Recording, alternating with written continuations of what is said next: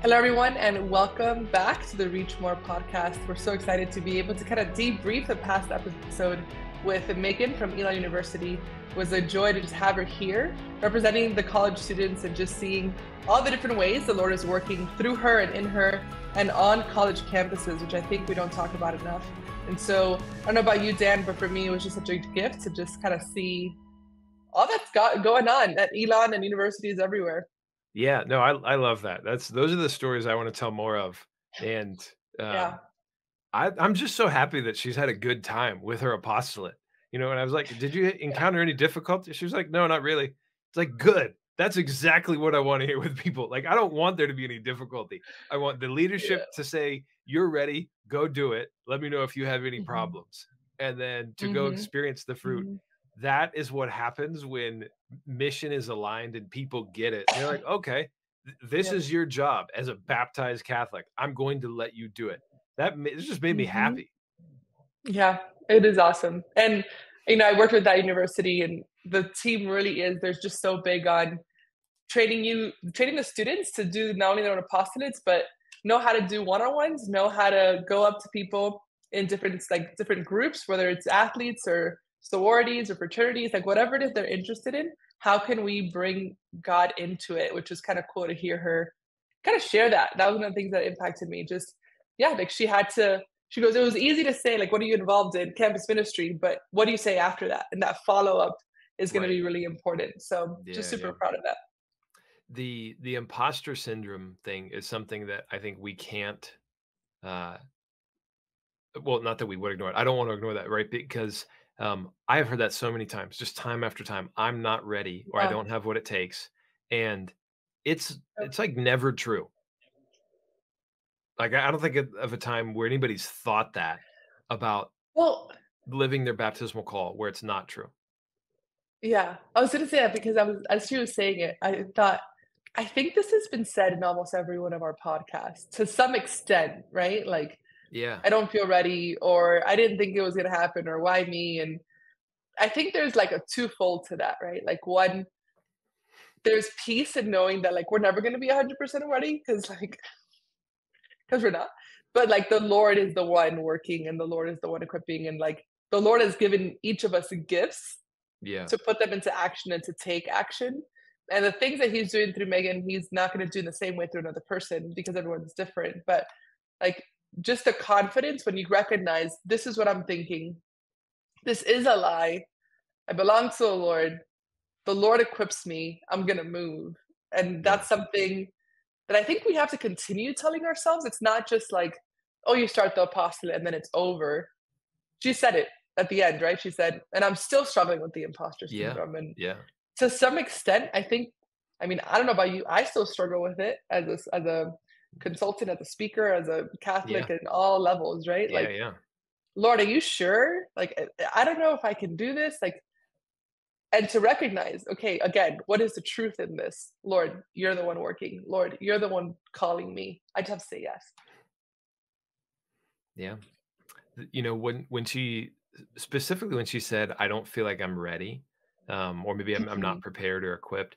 I remember a story I heard from Focus, the Fellowship of Catholic University Students, and they used to have a very famous Catholic, kind of teacher, speaker, leader, teach their summer courses for Bible studies to equip kids. Mhm. And they noticed that the number of missionaries who were leading Bible studies went down, and they stepped back and they said, "Well, that's funny. Like, we have the best of the Mhm. best teaching our missionaries how to lead Bible studies, but it's not happening." And they realized, "Oh, they're intimidated because they don't know as much as him." And so they actually switched, and they stopped bringing in that guy, and they just had their staff teach people how to run Bible studies to show them, like, you don't need to be like this well-known Catholic person who's awesome, right? There's nothing wrong with that guy at all. But it's this reality that um, God gives us what we need, right? And Pope Francis speaks about this in the Joy of the Gospel. I think he says something like, "We don't need extensive training to be able to share the love of God and what He's done with us, what He's done for Mhm. us with other people." And so, I think that's the like one of the takeaways is that Yeah. reminder from Pope Francis. Like, we don't need extensive training. Like, if you've done Reach More, that's enough, more than Yep. enough to be able to do Yep. this. And that's the cool thing, especially looking at college campuses.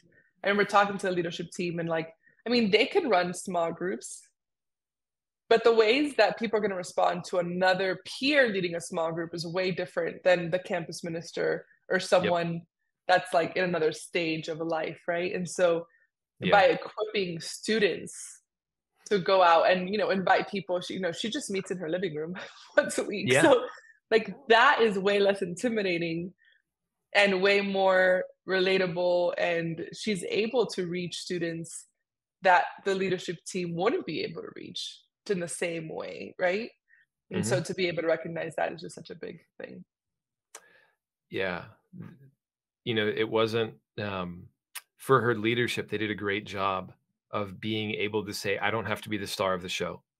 So whoever's doing campus ministry at Elon, bravo, that you were able to say, Mhm. "Hey, this 21 or 22-year-old who doesn't have as much experience as me, who probably hasn't learned as much as me, she's ready, and I'm gonna let her do this because the Lord is calling her to." And, we might think like, "Oh, well, somebody who's got more experience, more degrees or whatever, they might do a better job." No, the person that God wants to do it will do a better job, and God wants Mhm. her to do it. So that's what needs to happen. And I mean, she said it like, I think one of the questions you asked her was, well, how are you relating to people, or what's something? She's like, all of us have issues, all of us are stressed, Mhm. all of it, so like she knows that because she's in it. Yeah. And that is a big thing, and for her to recognize, like, I'm always gonna want an apostolate, and I think it's because we always want community, and we always want people to relate to that Yeah. are in similar things. Like, when she leaves, she could do a women's group for sure, but it's not gonna be with college students anymore because that's not her state of life anymore, right? So, Yeah. just to be able to follow that and to recognize that, I think is also a really beautiful thing. Yeah. I really like how ready she is to hand off her ministry as well. Mhm. Like when I was like, "Oh, what's your succession plan?" She's like, "Oh, I already know. Like I already practiced this. I already was gone for 6 months. So, Yeah, there's people who are just going to take it yeah, over for me." And that tells yeah. you her ministry, her apostolate is not about herself. Mhm, Like she did mhm. not create it for her own ego because Yeah, she's ready to leave it whenever her time's up there. yeah, yep. And I think it was cool. I knew she had gone to study abroad, and I remember she was like, "Just ask other people to kind of do it for a little bit," and they did. I was like, "Oh, that's awesome." Like, that's great. There you So go. just the, like, detachment, which I personally struggle with, if we're being completely honest, because I Oh yeah. struggle with control, and I struggle with, like, I want things to be done my way, and, like, if I'm the one that started it, you have an idea of how it should run. But again, Yeah. if you really are caring about the mission, then if they want to do another resource than the one that she's using, then it's totally fine, right? Like Yeah. whatever it is, as long as the purpose of community and accountability and bringing women to know the Lord and to know who they are in Him, like it's great. Yeah. The She's resourceful too, right? She's like, "Well, I just watch a bunch of videos to get ready Yeah. for the next session." That was I mean, great. not for anything, and I know I'm a little biased here, but because attention, but I mean, there are a lot of resources on just YouTube. I mean, there's, Yeah. of course, EC has their small group resource guides, which are awesome, and we have podcasts like this, which are awesome. But I know people that are doing full-on groups through YouTube's videos, through Yeah. 100%, through the Chosen series, right? Yeah. Like people are doing stuff through that, through podcasts. A lot of people, women are using a lot of like abiding together and doing things to follow up. Like it is the resources the Catholic Church has available now. And you said it, it's very different than when we were in college. Right. So many options, especially for college students. And how can we kind of tap into that and relate to that to a big way? Yeah. Yeah. And So of course, the classic book studies are still great. So let's just not oh, yeah, yeah. No, forget. those are But it really Don't does. knock them out, but Yeah, it's easier, right? Like, it's so much easier to listen to a podcast than to read a book, and, um, like, there's something about books that I still love and will always love, right? They're usually a little more polished, the authors have thought through and wrestled with their ideas as they're writing them out, but it just takes longer to consume, and, a well, podcast is very easy. not only that, but she said it. Her women group is open. Mhm. So every week is different. So if you do a book study, that's not very inviting to new people That's a great because point. Yeah, if they didn't like read it or don't have the book, they're gonna feel outcasted a little bit. You don't want that. But if you yeah, do it on a different video or a different thing, then someone can just show up and automatically feel welcome and not feel like, oh, this is their thing and I'm just on the sidelines. yeah. That's that's genius. Megan, if you're listening to this, great job doing that because it really does. Like Yeah. you can get on or off at any time and you're not going to feel like you're Mhm. missing out. And when you come back the Mhm. next time, right? It's like, "Oh, I didn't really miss anything. I missed 1 week. Okay, but now it's another topic. No big deal." Yep. And you can adapt it to what the women are saying in your group. So, like, one of my favorite apostolates, which is so simple, it's every week a different person brings a passage that's speaking to their hearts. That's super I mean, you get to hear what they're thinking, you get to hear what they're saying, it's changeable, there's not and it's always scripture. It's like a win-win-win. Yeah. But it is important to kind of keep in mind, like, what kind of group am I wanting and correlate to that. So Well, there we and go, I think we friends. need men's groups. I Oh think we yeah. also think like there's a women's group. I almost asked this and I forgot. I was like, well, who's gonna lead a men's group? And I know that there are men on that campus that can do it. Oh yeah, Um, yeah.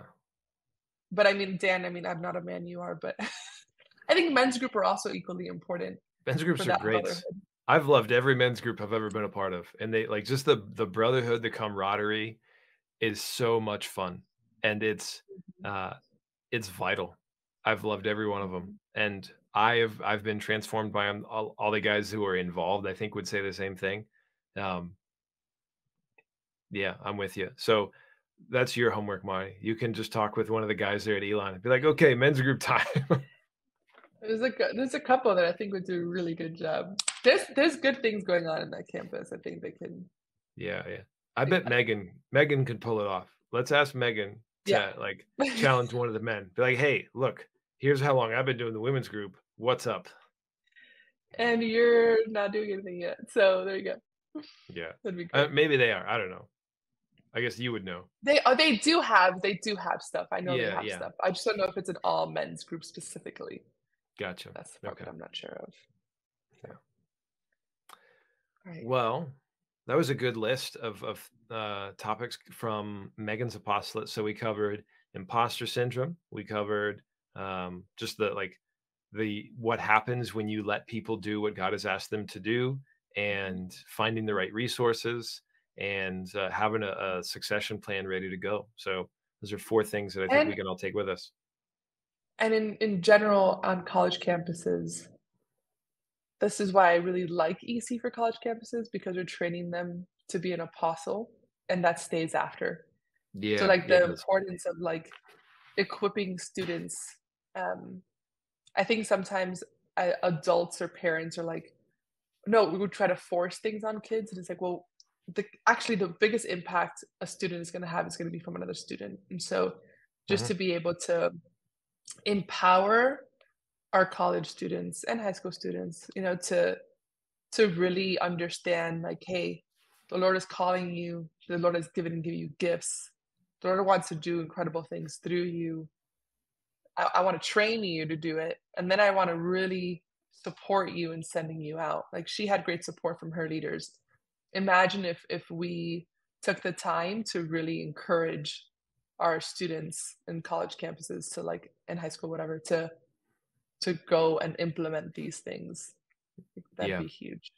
It really is such a perfect training ground for that because it's low Mhm. stakes. Like, it's normal to just ask people what they're involved in because, people, Mhm. they're there in part to get experiences and join different groups, and and build their resume. So it's such an easy part of the conversation. Absolutely. Well, friends, we hope that this helped you with your apostolate. And if you haven't started one yet, maybe this helps you figure out what you want to do. Maybe it's a men's or a women's group. And if you are struggling with imposter syndrome, hopefully Maddie's or Megan's example encouraged you to say, you know what, the Lord has given me what I need. I'm just going to go.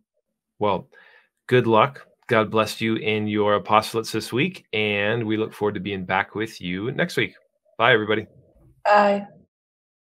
Thank you so much for joining us on another episode of the Reach More podcast. I hope that it inspires you to not let the lies in, to know who you are, to know that the Lord is calling you to be bold and to go out. The Lord has incredible things to do through you specifically if we simply just say yes to Him. Have a great week, and we look forward to seeing you next time.